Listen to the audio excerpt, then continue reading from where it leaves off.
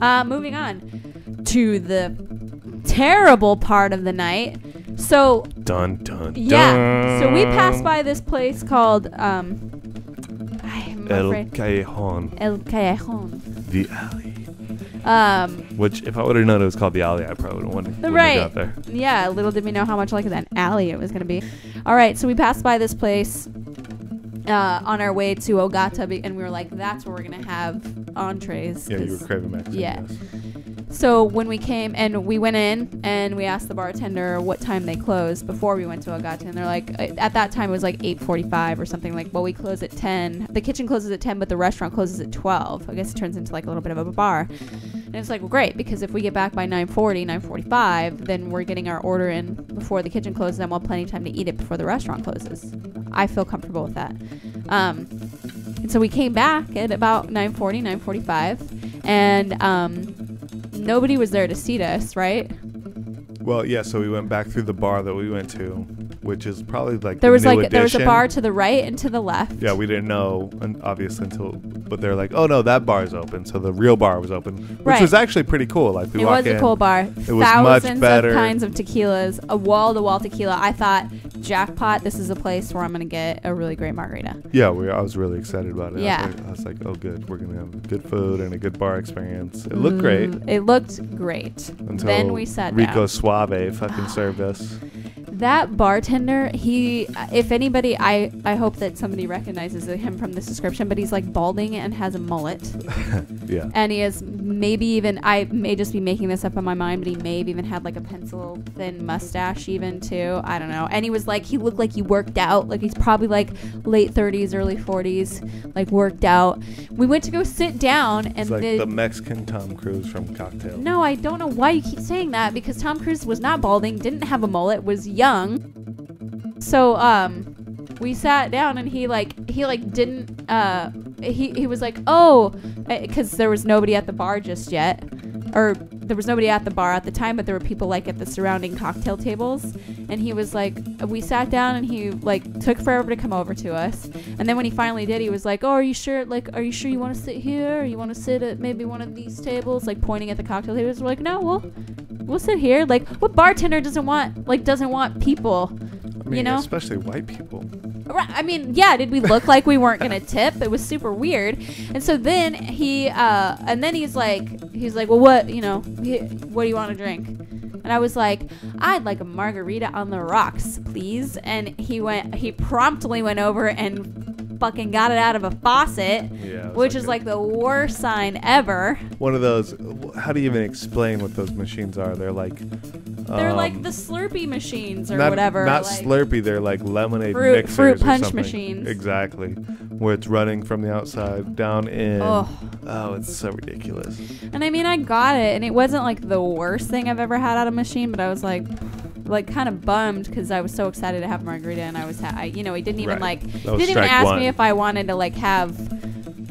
So, but strike two, the big strike came when that real douchey, like big, tall, goofy white guy came up, and he was like, I'll have a margarita, please, and like said it in this weird douchey accent. And the bartender, like, he must have been a regular or something, because the bartender was like, absolutely, sir, we're running a special on the July something or something. No, he definitely wasn't a regular, because like, why would he sell to him like that? I don't know, but he's like, we're running it. He gave this douche the rundown of like the special margaritas they had for the month of July, and I was like, why didn't I get a rundown? I totally would have bought the July special. So mad. And we open up the menu. It has pictures, and I'm a little torn on the menu because it had pictures, which is a bad sign, but it was all in Spanish. Like, everything was in Spanish. Right. Which is maybe a good sign, because I haven't been to a Mexican restaurant in a long time. That's why it's okay at an Asian restaurant. What? That's why it's okay at an Asian restaurant to have pictures on your menu. Because you see what they're talking about? Yeah. Great. But Spanish, I don't know. I don't think so. Well, Spanish. It was super weird. Not in San Diego. Right. And so we had our drinks, and we had put in our order, and we got the chips and salsa pretty quickly, which is cool, I guess. And it was fine. It was pretty decent salsa, right?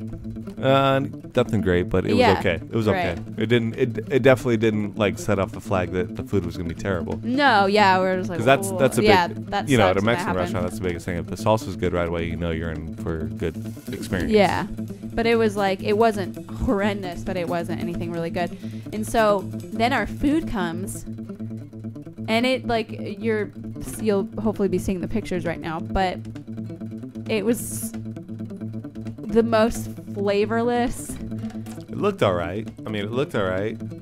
I guess, yeah. It looked all right, but the beans had no flavor. Right. The rice had what did you have? No flavor. I had a toast. I got a tostada and rice and beans. Right. I mean, I know what to expect. I had the like carne when I'm asada with like this special sauce. I forget, it was like quise. What, dude? I don't remember what it's called. No, I don't know what you had. We gotta keep those receipts. There's a picture of what you had. Quesadilla. Okay. Like that.